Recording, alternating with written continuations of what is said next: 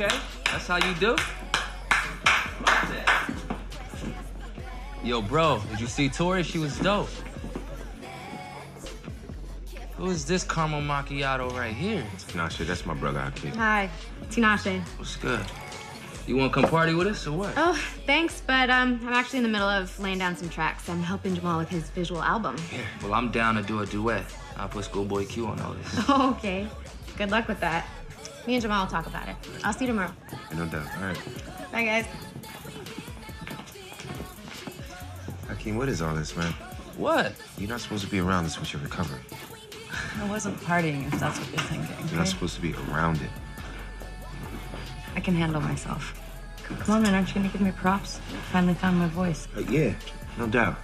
I'll give you props for that, but not for putting yourself in danger. Oh, I see.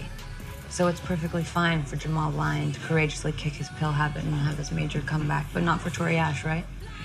Keep on talking out your ass, Tory. See, your problem is you just can't handle any competition. Even from your own father.